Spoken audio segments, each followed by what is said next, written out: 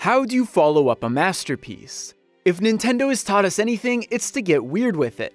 Ditching the familiarity of Hyrule, Princess Zelda, and Ganon, Link washes up on the mysterious shores of Koholint Island. He befriends a Chain Chomp, stomps Goombas, and meets a quirky cast of characters.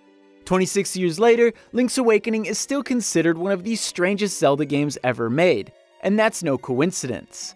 Director Takashi Tezuka and his team had an unusual influence: David Lynch's Twin Peaks.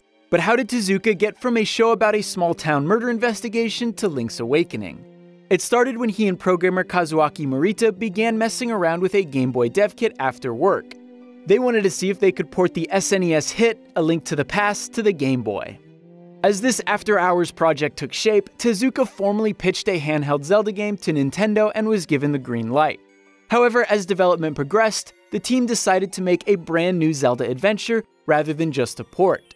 With this new directive, Tezuka brought on Kensuke Tanabe and Yoshiaki Koizumi to write the script.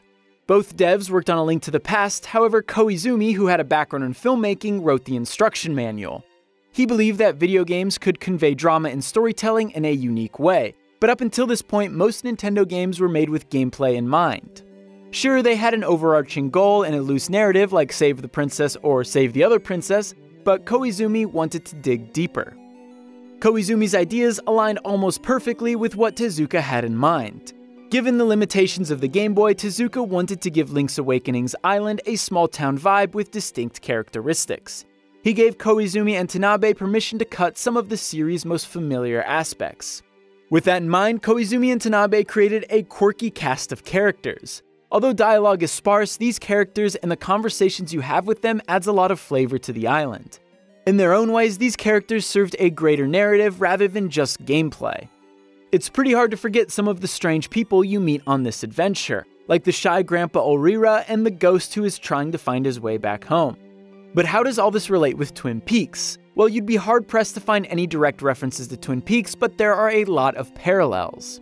In a roundtable conversation with former Nintendo president Satoru Iwata, Zelda series producer Eiji Aonuma, and Tezuka directly calls out Twin Peaks and says, "I was talking about fashioning Link's Awakening with a feel that's somewhat like Twin Peaks. The drama was all about a small number of characters in a small town."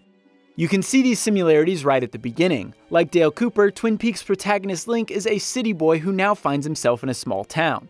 At the time, Link's Awakening was the first in the series to take place outside of Hyrule. This means that, for the first time, Link and the player were both exploring an unfamiliar world together and trying to make sense of it. Dale Cooper is faced with a similar challenge when he arrives in Twin Peaks. If I haven't made it obvious yet, both Twin Peaks and Link's Awakening have their fair share of quirky characters. Link's Awakening has Mr. Right, who spends his days writing letters that never get a response, and Twin Peaks has Log Lady, a woman who carries around a log and claims to have a psychic connection to it. One day, my log will have something to say about this. Dreams also play a huge role in both of them. There are a number of characters in Link's Awakening that reference their dreams, and in Twin Peaks, Dale Cooper uses his dreams to help further his investigation. However, Tezuka and his team's fascination with Twin Peaks shouldn't come as a surprise. Believe it or not, despite only being available on one network, Twin Peaks took off in Japan, and Link's Awakening certainly isn't the only Japanese Twin Peaks-inspired game. That's right, I'm looking at you, Deadly Premonition. But what did this odd take on the Zelda series mean for the franchise? Well, for one, Link's Awakening's greater emphasis on story and weird characters is something that has stuck with the series ever since. The only other game in the franchise to rival Link's Awakening on the weirdness scale is Majora's Mask, and wouldn't you know it, Majora's Mask is directed by none other than Koizumi. Zelda games don't get weird often, but when they do, it's a refreshingly different and memorable take on the beloved franchise, and if you ask me, we have Twin Peaks to thank for that.